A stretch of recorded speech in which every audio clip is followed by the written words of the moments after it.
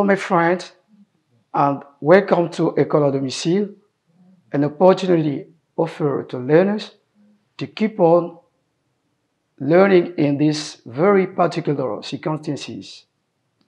I'm Mr. Gauthier Ondong, teacher of English in 4-4. Today, we are going to learn the simple past or preterit, regular or irregular verb. Indeed, everybody uses it every day. By the end of the lesson, you should be able to use correctly any ordinary verb into the past. Here we have some questions. Question 1. What did you study yesterday? 2. Did he understand that text? Number 3. Where did you go last Sunday? Number 4. Didn't you visit a friend? On the other side, we have the answer. Let us examine the following model sentences from the different questions below. Answers. Number 1, the answer is, we studied an English text yesterday. Number 2, no, he did not understand it. Number 3, last Sunday I went to church. Number 4, no, I didn't. I watched TV. So, we have text number 1 here. You are going to identify the subject, the verb, and the auxiliaries. Subject: I, he, we, you. Verbs: study, studied. Go. The answer is went. Watched. Visit. Understand. Auxiliary equal did. Task 2. Classify this verb into 2 groups. Group 1. Regular.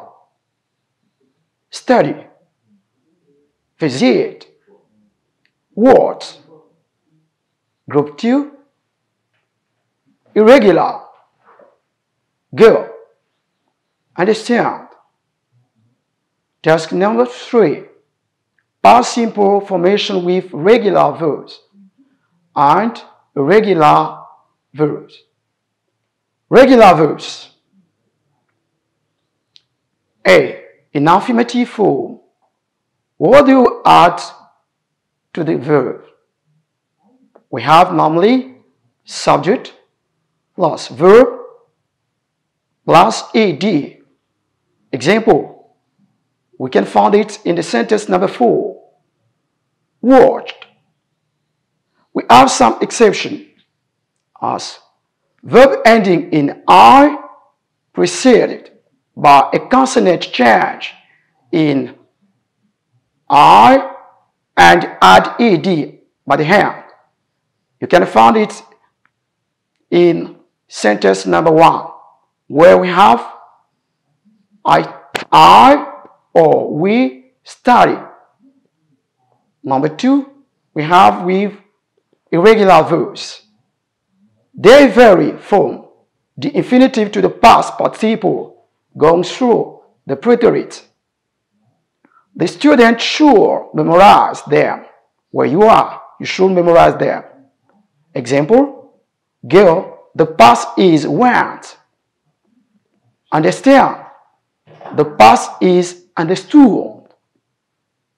See the list of irregular verbs. Where you are. B. In the negative form, what is the structure?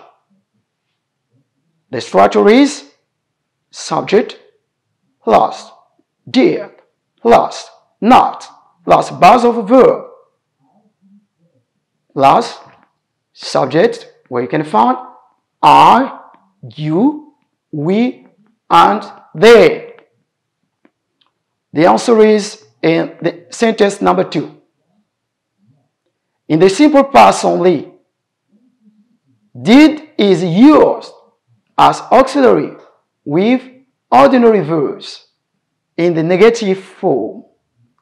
What is the structure? In the negative form, the structure is subject plus did plus not plus basal verb, where you can find I, you, and they. Example, sentence number 2. In the simple past only, did is used as auxiliary with ordinary verbs. C. In the interrogative form, invert the subject with did, where you can find did plus subject plus basal verb plus question mark or interrogative mark. Example, question 1, 2, and 3. D. In interrogative form, we have the structure is didn't plus subject plus base or verb plus question mark or interrogative mark. Example, question number 3. Now, we have an evaluation. Exercise 1. Use one of the verbs in the simple past. Reach, enjoy, die, want, start, stay, play, read, open, finish. Sentence number 1. Ralph, as Steve just went yesterday. Number 2. They play at 9 and at 10:30. Number 3. When I was a child, I to be a teacher. Number 4. 2 weeks ago, I argue with my classmates in Canada. 5. The train was tough, so the windows too are fresh. 6. My father, at the age of 73. 7. The visit of the natural services in Congo. 8. It's very hot today, or felt it yesterday. 9. Acre. We've Count Dracula for a month. Here we have the answers. Ralph bridged as Steve just once yesterday. They play. The play start at 9 and finish at 10:30. 3. When I was a child, I want to be a teacher. Number 4.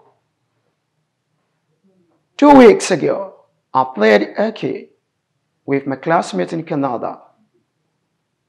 5. The train was tough, so I opened the window to have fresh. 6. My father died at the age of 73. 7. They enjoy the visit of the natural services in Congo. It is very hot today, or thought it rained yesterday.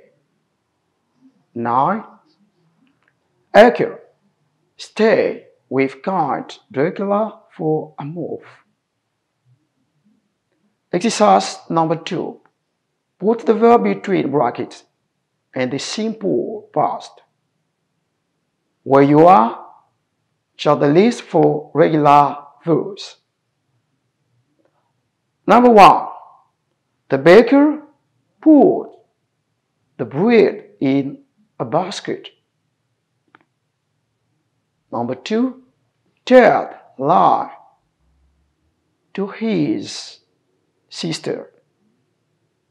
3. Hilary wear her new dress and leave for the dance. 4. I borrowed some money from her. 5. She tried to save the queen, but she fell. 6. The storm shared the roof. 7. We are of Madrid, where the film match. 8. We find the thief and sent him to the jail. Here we have the answers for exercise number 2. If you found it, congratulations. Number 1. The baker put the bread in the basket. Number 2. Tell the lie to his sister. 3. Hilary wore her new dress and left for the dance. 4. I borrowed some money from her. 5.